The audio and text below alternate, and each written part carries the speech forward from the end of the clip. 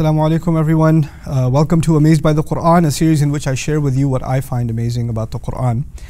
In today's example, or hopefully a few examples, what I want to talk to you about is different kinds of plurals in the Arabic language. It's a nerdy grammatical thing, but it's actually pretty cool. In English, you have book or you have books, right? So you have a singular or you have a plural. The Arabic language is more complex than that. So you can have something singular, you can have something dual, referring to two things. But when it comes to the plural, they actually have different ranks of plurals.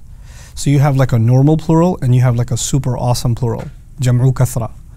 So they have a way of saying, in some cases, not for every word, but for some cases, they may have a way of saying books, and they may have one word for saying lots and lots of books. We have to add multiple adjectives to that in English, right? But they could just do it through jam'u kathra. A word like that in the Arabic language is ni'ma. Ni'ma means blessing. And one of its plurals is just a regular plural, an'um, and actually you can even consider it a weaker plural.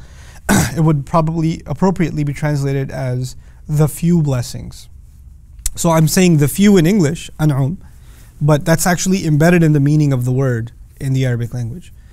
And another plural exists for the word blessing, ni'am, which is jam'u kathra, which would then mean many, many blessings. So an'um is a few blessings and ni'am is many, many blessings. You don't have to keep up with the Arabic for the purpose of this example. Just the idea that some plurals are weak and some plurals are strong. The tragedy again of translation is that when these two words, the plurals occur once each in the Quran, and they're translated as blessings, right? So one time Allah used the weaker and the other time Allah used the stronger, and yet both times the translation says blessings. It actually doesn't distinguish between the stronger plural and the weaker plural, right? So I wanted to highlight to you, when did Allah use the stronger plural and when did Allah use the weaker plural, because I wanted to highlight how precise, how laser precise the language of the Quran is, how much it takes into consideration context and what's being said and what the perfect fit for that particular context will be.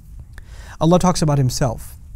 And He says, وَأَسْبَغَ عَلَيْكُمْ نِعَمَهُ ظَاهِرَةً وَبَاطِنًا. He unleashed onto you His blessings.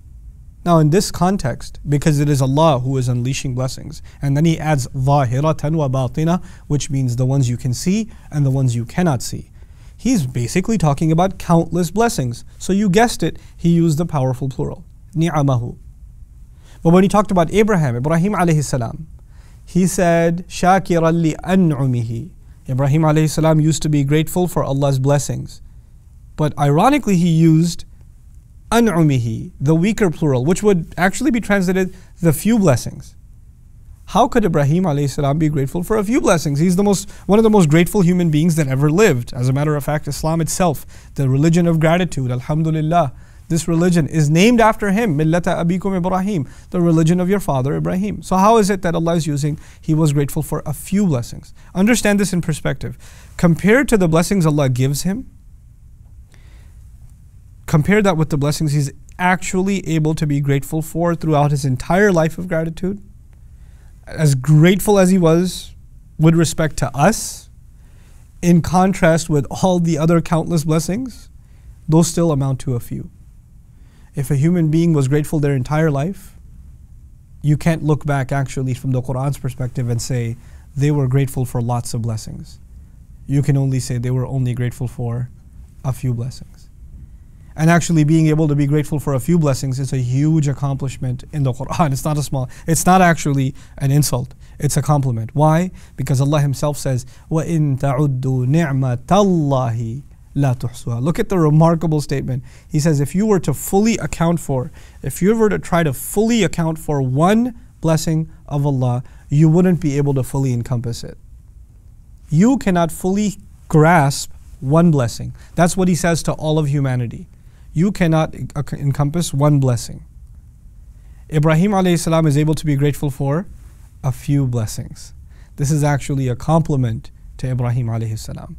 And so the contrast between the more and the few is actually highlighting a very beautiful thing. No human being can ever say in this life, if Ibrahim can't say alayhi salam that he was grateful for so many blessings, no human being will ever be able to say that I'm grateful enough. That's just never going to be the case. Your entire life spent in gratitude will only amount to just a few blessings. And there are so many batina. That's why the word batina is important. There are so many blessings that are hidden from you that you'll never even know were blessings. You won't even know. How can you be grateful for something you don't even know? That's been benefiting you all along. Subhanallah. May Allah Azza wa Jal make us a nation of gratitude, make us a nation of that can be on that legacy of Ibrahim alayhi salam of being grateful, and may Allah Azza wa Jal overlook our ingratitude. Barakallahu li wa lakum. Wassalamu alaikum wa rahmatullahi wa barakatuh. Assalamu alaikum wa rahmatullah. If you enjoyed this video, please do share it with friends and family. If you want to see more videos from this series, click on the box at the top. If you want to see other videos, click on the box at the bottom. And don't forget to hit the subscribe button. Thanks.